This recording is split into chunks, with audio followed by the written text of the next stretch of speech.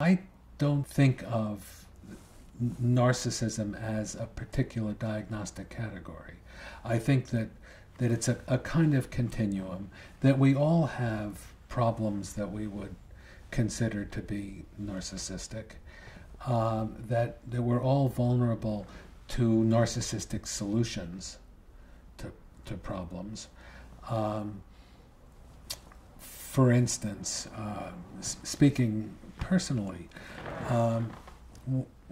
I know that when I felt that my physical well-being was compromised in one way or another. A couple of years ago, I had back surgery, and I was really weakened and unable to do things for myself. And I became, I would say, that pulled my own narcissistic solutions, by which I mean I withdrew into a state where I felt I could do everything, including things that I obviously couldn't do. I rejected help because I didn't want to face the vulnerability and the dependency that the condition was causing.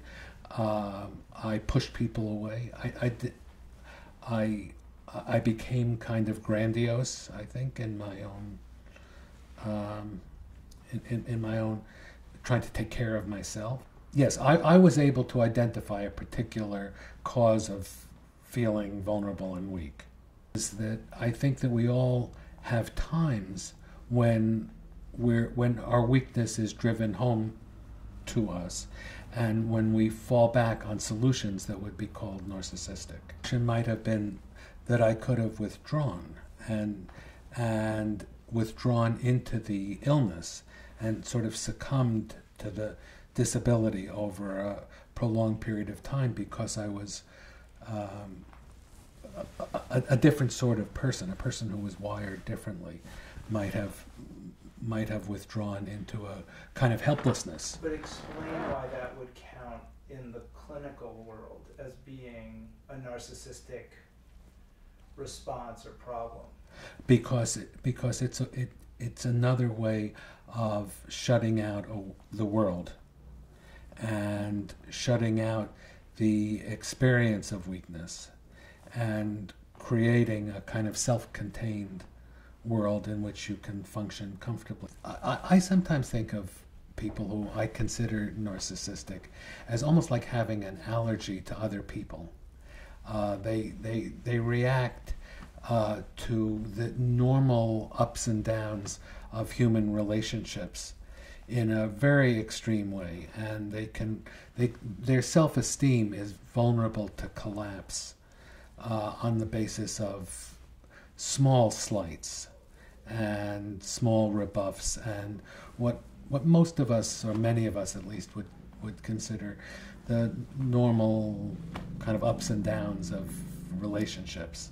Yes, I mean, somebody who comes in and is the life of the party, people say of that sort of person, he or she is sucking all the air out of the room. And when somebody does that, they're basically making it very difficult for other people to really be themselves. And the other people become the audience of the grandiose narcissist. And they don't touch the narcissist. I think that there can be a kind of withdrawal that denies the illness, but that also builds a wall around the person that shuts out others. I guess backing up, I think that shame is a very important factor, a very important emotion that we can find in people who you would consider narcissistic. Certainly, going back to my situation, I was ashamed of being weak. Now, why was I ashamed of being weak? That goes back into my history. Lots of people can be weak and accept it and feel that they're going to get better and not worry too much about it and not have to go to any kind of extraordinary measures to avoid confronting themselves with the feelings. But if people are particularly ashamed of what they see as the failure, whether it's not having money, not having enough talent to do what they want, not being good looking enough to attract partners. When there's that kind of shame that's attached to it, that's not something that the people we're talking about are aware of. So I know I don't have money. I better act like I do. I know that I don't have the talent that I'm pretending to have, but I better act like I do. Look, people come into my office, and my job is to get them to think about everything that they don't want to think about, and to find in themselves everything they don't want to find in themselves. And the art of doing psychotherapy is creating an environment and creating a kind of process where people start to feel comfortable piece by piece, getting in touch with what they've really spent their whole lives pushing away.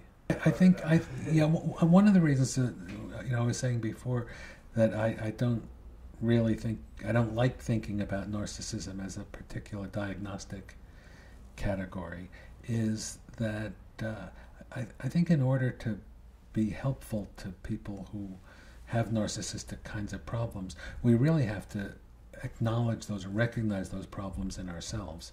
We have to recognize that even though something might be writ large in one person, that we all share the same basic struggle, and that we're all vulnerable to that kind of solution. My back surgery, a person who loses his or her job in a painful way, somebody who loses a love partner, either because the other person leaves or even sometimes because the other person dies. That kind of disruption of a way of living that we've come to count on can trigger all sorts of narcissistic solutions in virtually anybody. And I think if a therapist sees the narcissist as first of all, if the therapist sees the narcissist as the narcissist, as other, it's going to be, and especially because shame is such a vulnerable kind of emotion, and that it's going to be very difficult to get in touch with that person in a way that's going to help them to start to have enough confidence and enough trust to be able to share some of those vulnerabilities with another human being.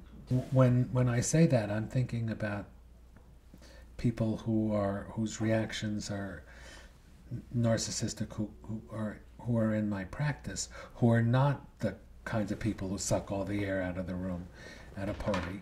They're people who live in very withdrawn ways in the world, and who either don't have the ability or whatever it is that makes some people capable of the grandiose solution to the vulnerability.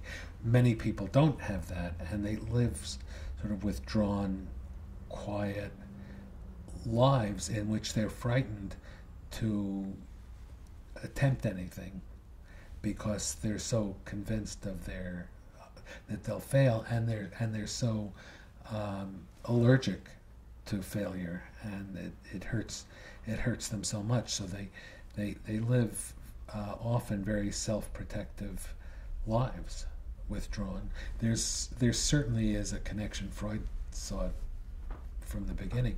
There's a connection between narcissism and certain kinds of depression as well. So that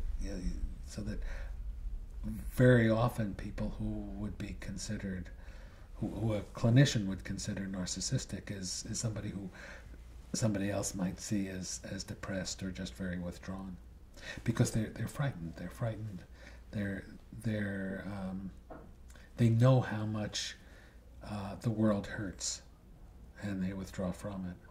The beginning. I think I've developed more sympathy and empathy for all my patients than I had at the beginning, because I think I've come over the years to see more and more that people by and large do the best they can, and that's a very important part of understanding patients, is to realize that they're struggling with, with the hand that they were dealt, whether it's temperament or parents or social, cultural factors, whatever it is, and that they've done what they had to do to survive, really. So I've come to think less and less in terms of psychopathology, which is distancing and keeps you away from, it makes the patient into another, that person is this or that, and I'm not. And more sort of seeing people as just trying to be human in much the same way I am trying to be human. That the shock of that encounter, the encounter with the patient who is other, the patient's encounter with me as other, can lead to a kind of objectification and diagnoses, especially a diagnosis like narcissism, which has a pejorative connotation, can break a human connection. And I know that one of the things that has happened, by the way, I would also want to say that I think when people start out in the field, they feel like they need a kind of distance. They need to be the therapist to the patient who is other. I think most of us, as we get more experienced or more comfortable with ourselves, can find the commonalities that we have in the midst of the otherness. I think it's a kind of delicate balancing act, because I never want to convince myself that I really understand somebody else. That's a kind of limit, that's something that you can never really fully achieve. Making the effort, because I think when two people try to understand each other, that creates a kind of sense of confidence in who each of us is that can be very sustaining.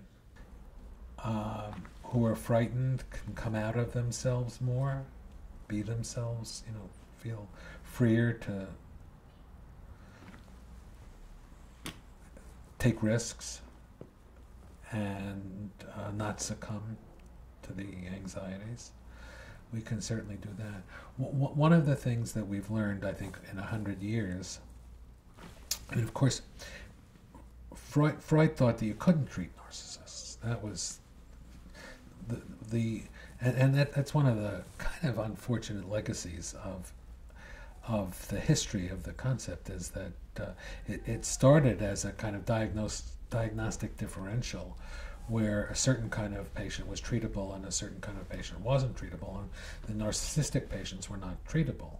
He believed that until the end of his life, for sure, although he certainly treated people who we today would look back on and say were on the narcissistic spectrum.